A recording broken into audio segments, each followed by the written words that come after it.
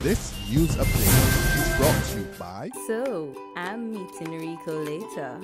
Gotta check in with the girls, but first, let me check my usage on the MyLime app. Now, what should I wear? Hashtag sexy. He's here.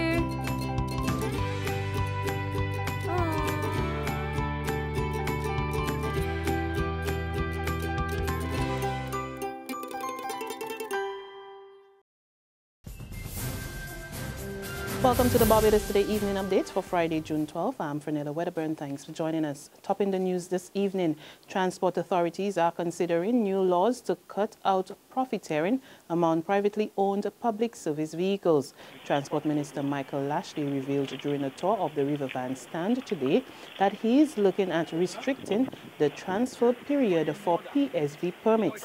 He made the comments on the heels of Tuesday's tragic accident in which ZR125 overturned near the van stand, injuring over 20 passengers, including 14-year-old Zakaya De Freitas, whose left arm had to be amputated by doctors. He believes that such limitations will eliminate persons who don't have a genuine interest in the sector. The minister is also expressing some level of dissatisfaction with the enforcement of law and the hesitancy by members of the public to report infringements by PSV drivers and conductors. And the issue is enforcement.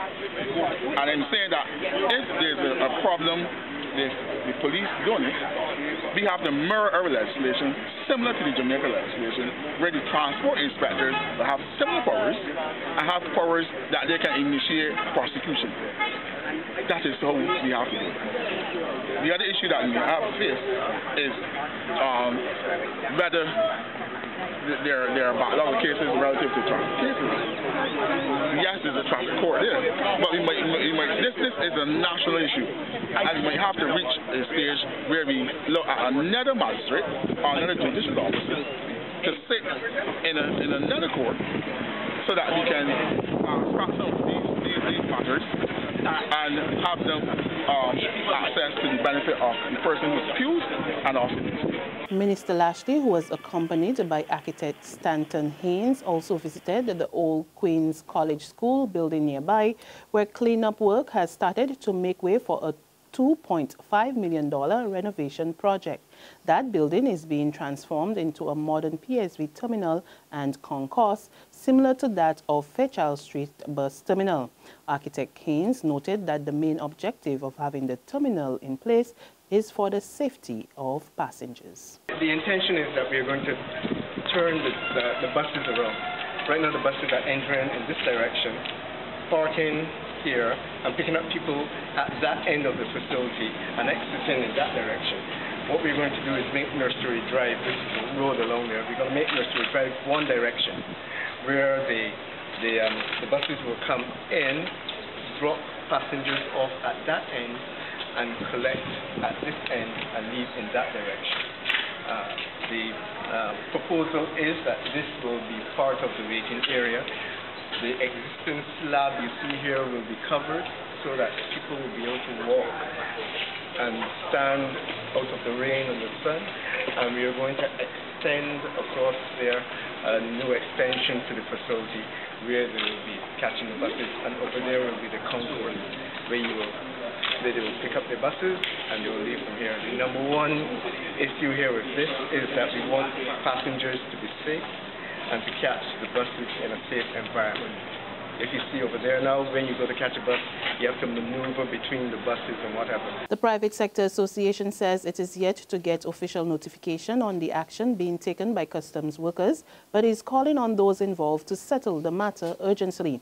The staff at the Customs and Excise Department are said to be on a go-slow over the planned transition to the Barbados Revenue Authority, which has resulted in a backlog at the island's port. Just yesterday, the National Union of Public Workers served notice that a number of its members had made it clear that they would not be making the move later this year.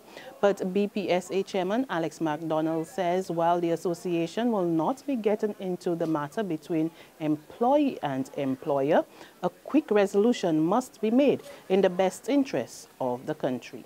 a quick and rapid resolution to this is an important thing. We know that these things take time. We often have to face it in our own businesses. But what we can say is that there are some areas that are very, very critical to the future development of our nation. And the movement of goods and products through the port is one of those. Most importantly, for the movement of products and services out of the port to outside, to back to be an exported product. That is what is going to save our island. And if we can't get it right now, and quickly, it will surely tarnish the image that we have. Murder accused Gordon Manfield Redman has been remanded to prison until July 10th after appearing in the District A Magistrates Court today. The 47-year-old of Lightfoot Lane, Crossroads, St. Michael, is accused of striking Wilfred Patrick Edwards of Chapman Street, St. Michael, with an object on May 12 while they were at Green Park Lane in St. Michael. Edwards received medical treatment and returned home, but he later died on May 28. Fisherfolk in Western St. James have been remembering the life of Leroy McWilliam Thompson, who lost his life yesterday after being hit by a speedboat. His family was too distraught to speak about the tragic accident, which occurred in an area known as Reeds Bay of Western around 11:15 in the morning. Some of the 64-year-old's friends tells Barbados Today that he was an avid fisherman who will be greatly missed. One day you see my next day going. Like going to do it, you like fishing. See thing, you see thing? You say he was Frank? Frank, tell you, if you got to say, tell you. Don't care if you get vets or not. Huh? Any day you still afraid to kind of like a shot you next day. That's right. Fast, speak to everybody. Very cool. So you say how you found out about the news? Actually, I don't come and swimming. And son called me and asked me if I hear a guy get hit with a boat. And asked me if I hear anything. I tell you I ain't hear nothing yet. I come and check, the boy ain't hear nothing. And then that 15-20 minutes later, I get news like, yeah, we got struck the boat. Same morning. Can you show me? All right, I ain't room.